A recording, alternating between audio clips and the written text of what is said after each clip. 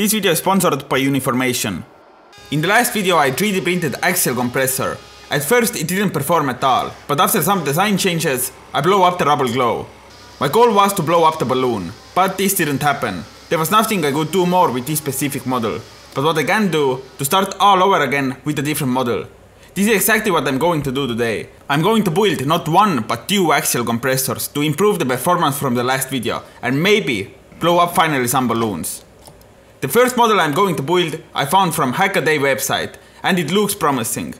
This one has 5 stages and after every stage the space decreases. The last one had only 2 stages and the space didn't decrease. This one has to perform, but we will see this really soon. The second compressor actually is not an axial compressor. This is like 2 centrifugal compressors aka turbochargers in series. The correct way to call it is a centrifugal compressor. This one is not so widely used as traditional axial compressor, but an example where it is used is a plain APU. And I mean multi-stage centrifugal compressors. If it has only one stage, it probably has volute casing and it's called turbocharger, which is used in most of the cars. In this video I will build both of them. How they perform, we don't know yet, but we will figure this out really soon. To get this project started, I printed rotors and stators with resin. For the printer I used Uniformation GKTwo, who are also today's video sponsor. For the resin I used ABS-like resin. By the way, if you are looking for a printer that can print extreme resolutions and have large build volume, this is something you are looking for. This printer has 8K monochromic screen, resin heating, built-in air filter to keep the bad odors out of your room, extremely comfortable interface, and build bed is pre-leveled from factory. What I especially like how convenient it is to use this printer. After print is done, you can take the whole build plate and place this into the washing machine. No more messing around with the resin and having those annoying resin drops everywhere. Also, you can use the washing machine the traditional way. By the way, this washing machine is the best I have ever used. It works by ultrasonic waves. That is why this cleans the models better than any other washing machine. Also, you have no risk breaking models which have a lot of fine details. It's impossible to not give attention for the curing station, because it cures models so fast and also it looks so beautiful. So I sliced my models with their own slicer that comes with a USB stick. Move the files to the printer and it did the rest. By the way, this printer is also pretty fast. I haven't used a lot of different resin printers previously, but it is by far the fastest that I have used. Also, the models are perfect. I like how well the print sticks on the build plate. They are strongly attached, but not unnecessarily strongly that you have a hard time removing the models later on.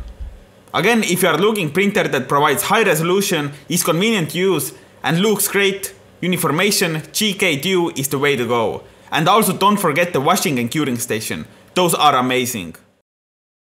Now when everything is printed, here is all we need for this project.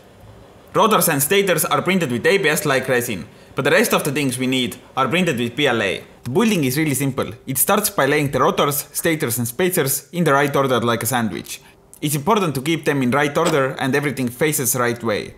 When I got this done, I secured everything together with M5x100mm bolts. If it's built correctly, it should look like this. After holding this in my hands, I'm sure it performs way better than the model from the last video. Next I had to get this into the housing. Sounds simple, but it took a bit time and messing around. When I finally get this done, I realize I forget the shaft. So I took this out again, hammered the shaft through the rotor and get this back into the housing. Second time it was way harder, by the way. The final thing to do is to attach the front and end cap, but before, some bearing has to be installed. For the testing I designed some mounts to the compressor and motor and attached all them to the wood plate.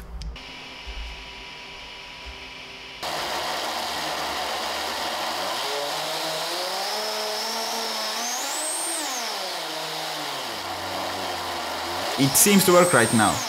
Can it blow up rubber glow?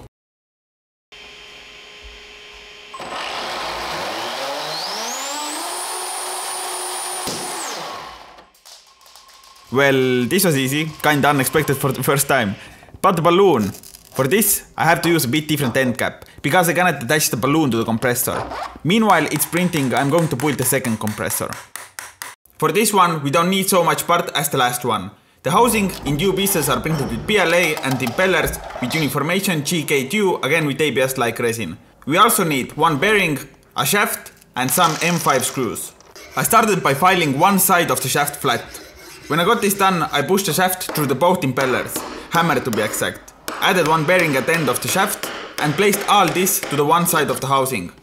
Somehow the shaft is too long, I don't know how because I measured it, but anyway, now I had to cut a little extra way. After this, I added the other side and connected them together with M5 screws.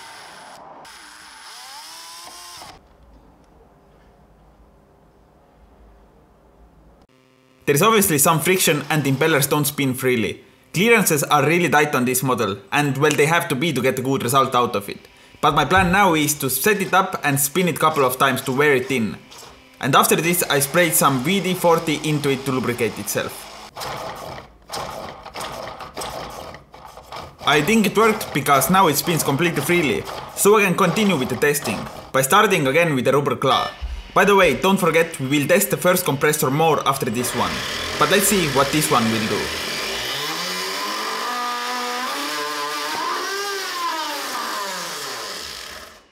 It exploded a bit early.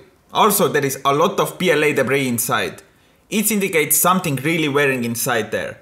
But I continued and attached the new claw to the compressor and started test again.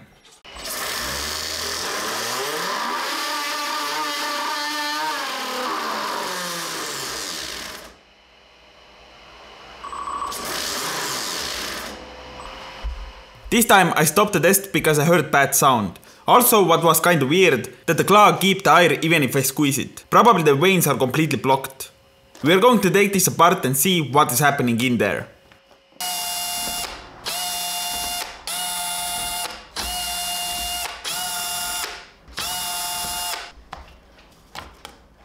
To be honest, I was ready to do something way worse.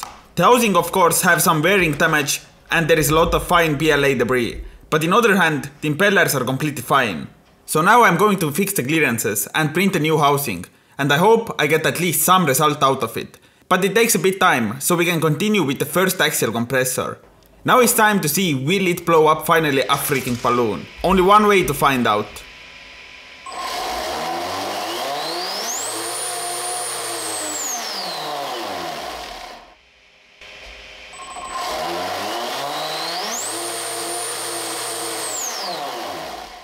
Well, what the fuck. Now I'm using S4 battery instead of S3. Let's try it again.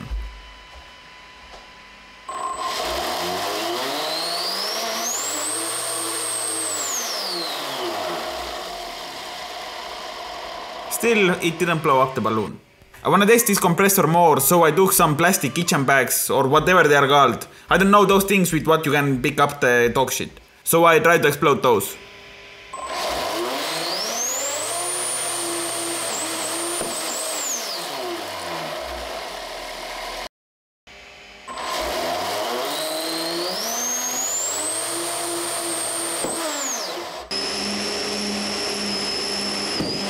This was like nothing. Like for sure this compressor does some work. Maybe the balloon is just too ambitious goal for 3D printing axial compressor. I don't know. But for sure this compressor works and I'm satisfied with the result with this one. But now we have one last thing to test more. The dual centrifugal compressor. Now the new housing is printed with greater clearances, so I put it together.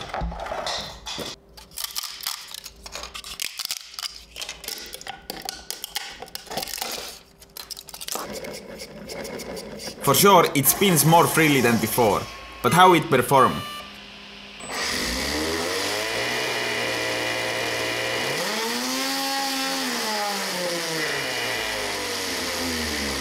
I started with the balloon test and sadly, it didn't happen again. But it seems like a bit more power and it will do it. I think it's the best result I have gotten so far. But do you know what is not the best result so far? The debris what is inside the balloon again. Like, I don't know, it's like the half of the housing on my table in the powder form. Really, I didn't give a shit and I continued with the other things.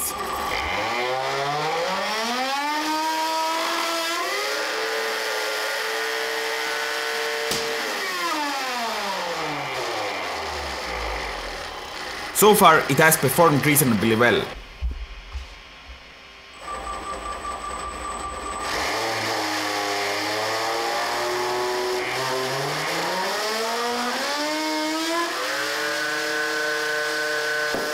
but I had to stop the testing because the reliability is questionable.